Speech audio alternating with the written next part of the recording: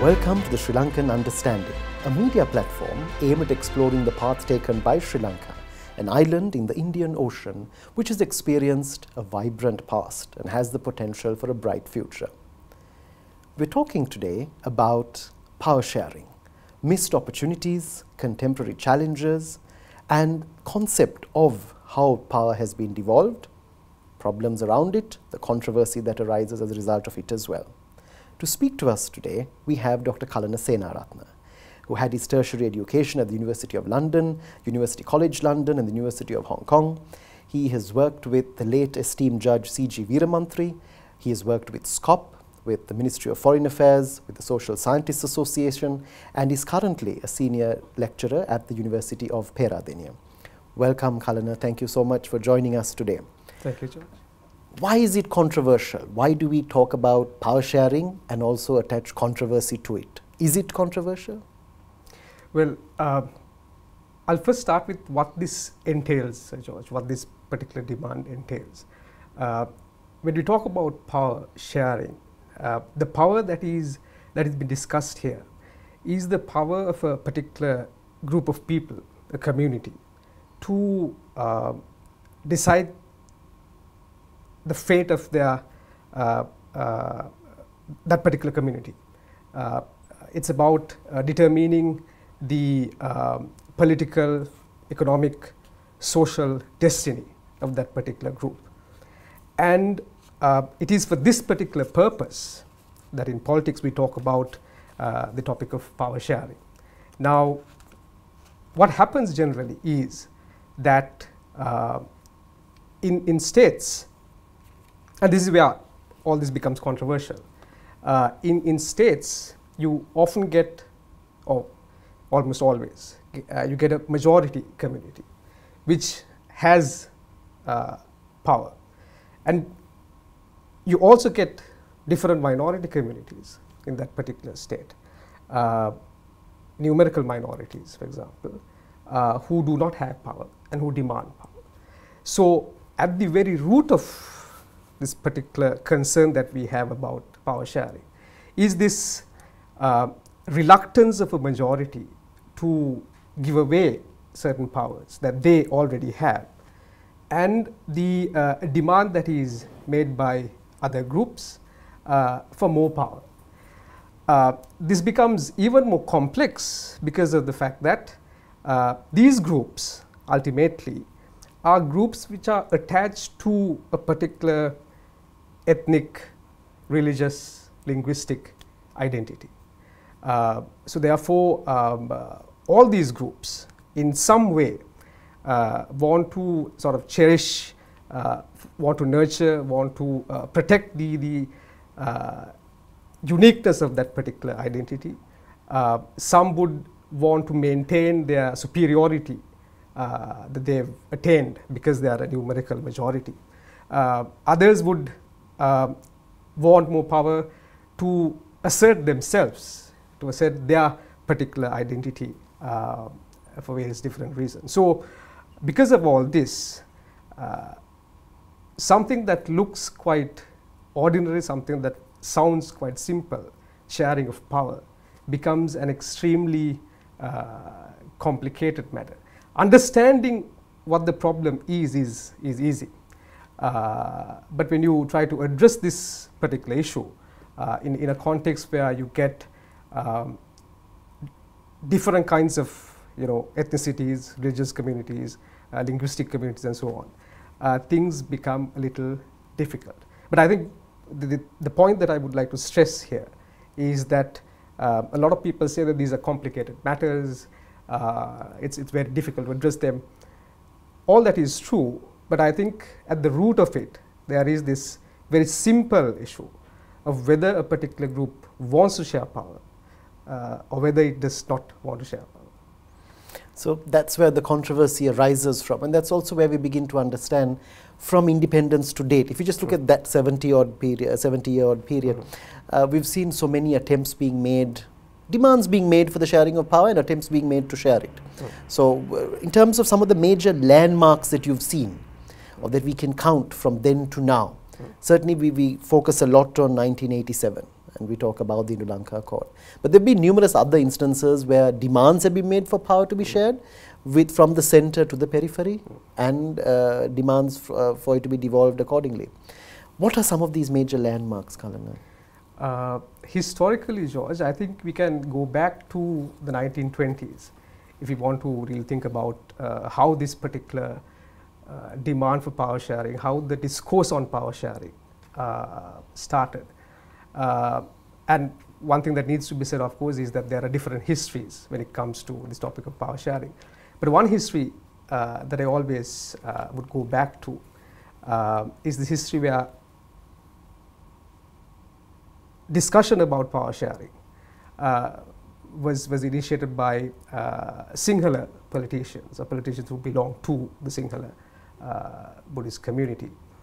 One such person was none other than S.W.R.D. Bandaranaike, was a young politician in the 1920s, mid-1920s, giving a few lectures in Jaffna in particular. He came up with this idea that a federal solution was the best solution for a particular problem that he saw in Sri Lanka, the problem of divided polity, divided communities. And it's very interesting to sort of go back to that particular writing, or that series of writings of S.W.R.D. Bandaranaike, because he perhaps understood that the communities in Sri Lanka were actually divided, and since colonial times, it was very difficult for these people to come together under one single nation. So he was someone who saw that particular problem. He also said that it would be a very rash man who would think that these changes, these differences that different communities had would go away that easily. So he understood the importance of a federal solution. He was not talking really about the Tamil national problem as we understand that today, but he was talking about a particular point, and it's quite unfortunate that 30 years after that, about 31 years after he wrote those articles in 1957, he basically tells the Tamil leaders that he is unable to talk about the federal solution. That's one part of the history. Then there is also the demands that were made by the upcountry Sinhalese, the Kandyan National Assembly, which talked about the importance of a federal solution. And what's interesting there, and this was done in the 1920s again, before the Donomo Commission, what the Kandyan National Assembly said was that we are a different nation, and there should be a federal structure in Sri Lanka, in Ceylon, and that is the only way in which these different identities can be safeguarded. The lesson there, of course, is that it need not be the minorities always who are demanding power sharing. It can be a group that feels itself to be a threatened community, its identity being threatened, its uniqueness being threatened. In a sea of Sinhalese, of course, the upcountry Sinhalese were finding it a bit difficult to maintain their identity. So you get the Sinhalese making those demands. And then you come to the Tamil people making those demands, especially in the 1940s, 50s, and history sort of goes on. And we'll come back to that point in terms of talking about it from 48 onwards, and of course looking at how we have taken a trajectory. So we come back to that, and also internal and external influences within the concept of power sharing when we come back.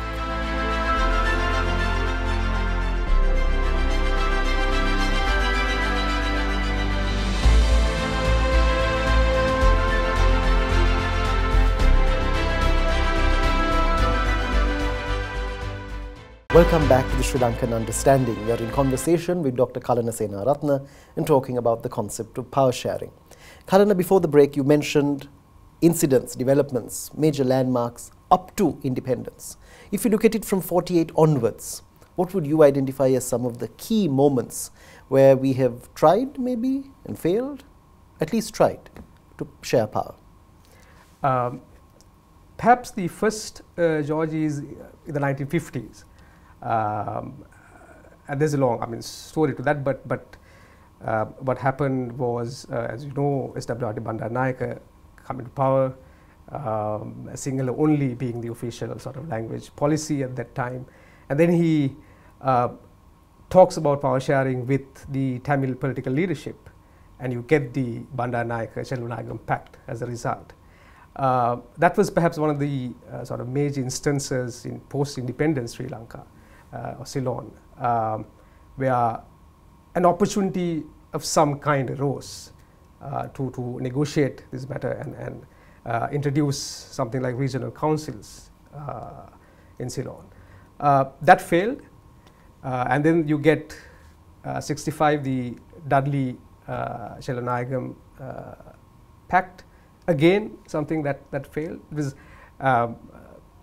not as perhaps sophisticated as the Bandaranaike-Chellanagam Pact, but still something could have happened but did not. Then of course you get the developers in the 1980s where there is the introduction of the 13th Amendment to the Constitution. And since then, I think the major landmarks, the major instances when some significant development could have taken place. One is the 2000 draft Constitution, where there was, I think, a real opportunity to agree on a particular constitutional document, a new constitution, which granted more powers to the peripheral units in the country. Did not work because of the opposition being reluctant to sort of accept the draft constitution. Thereafter, there have been instances when constitutional reform and power sharing in particular were discussed. We know the APRC process in 2006-07, that period, during the time of the war.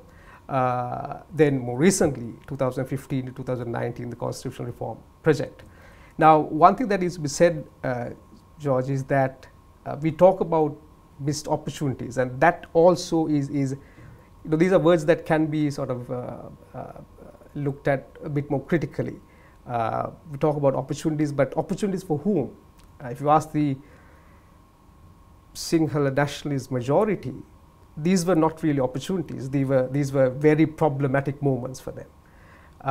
If you ask the Tamil people, the Tamil nationalists, for example, you know, whether these were opportunities, they would say, well, they're not really opportunities because there was no opportunity in the first place, because the discussion was such that it was dominated by the Sinhala nationalists.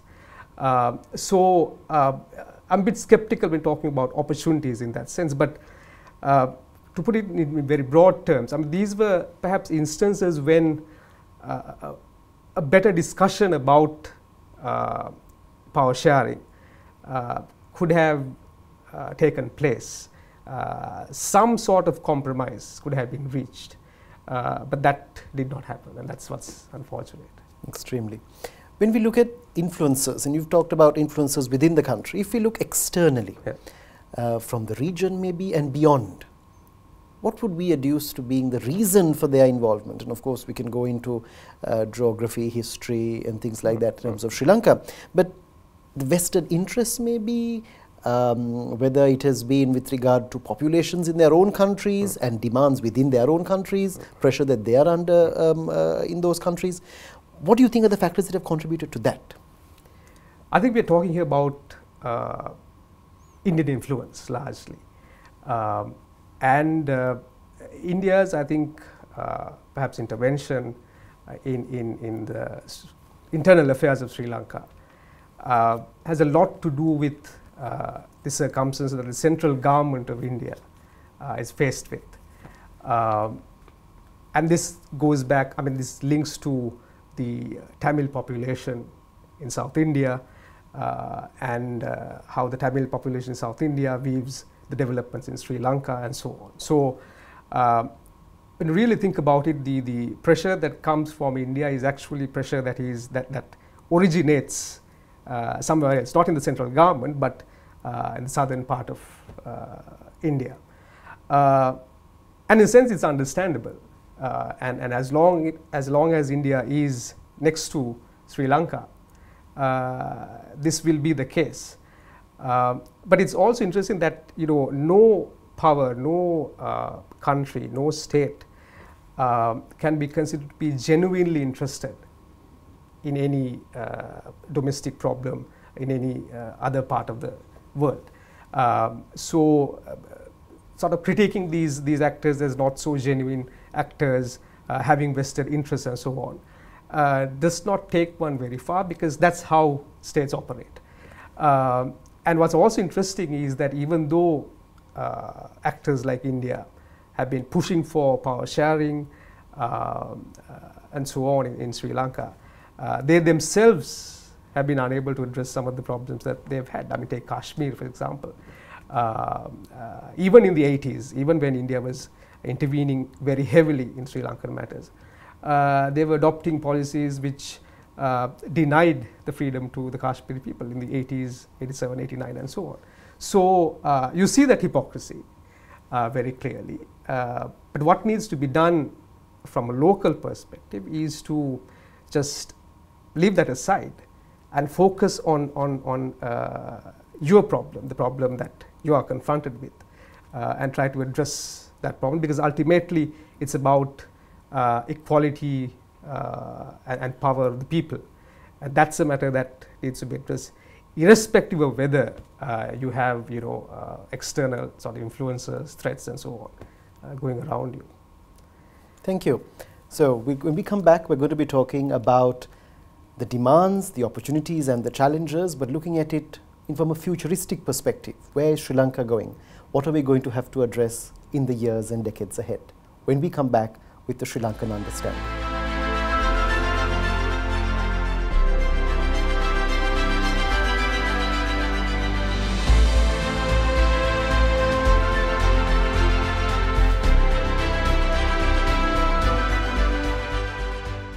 Welcome back to the Sri Lankan Understanding. We're talking to Dr. Kalana Senaratne about power sharing, demands, opportunities and challenges.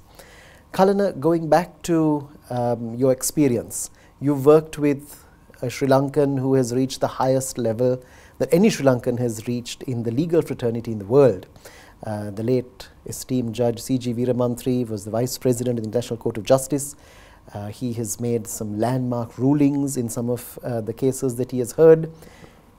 Power sharing, in terms of how he looked at it, how he trained you or guided you in looking at it, or guided us in looking at it. Where are we today? What have we learnt from him and that vision that he had?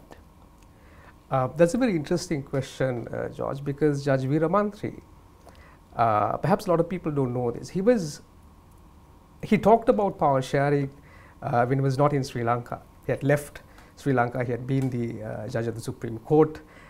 He was now the professor of law at Monash.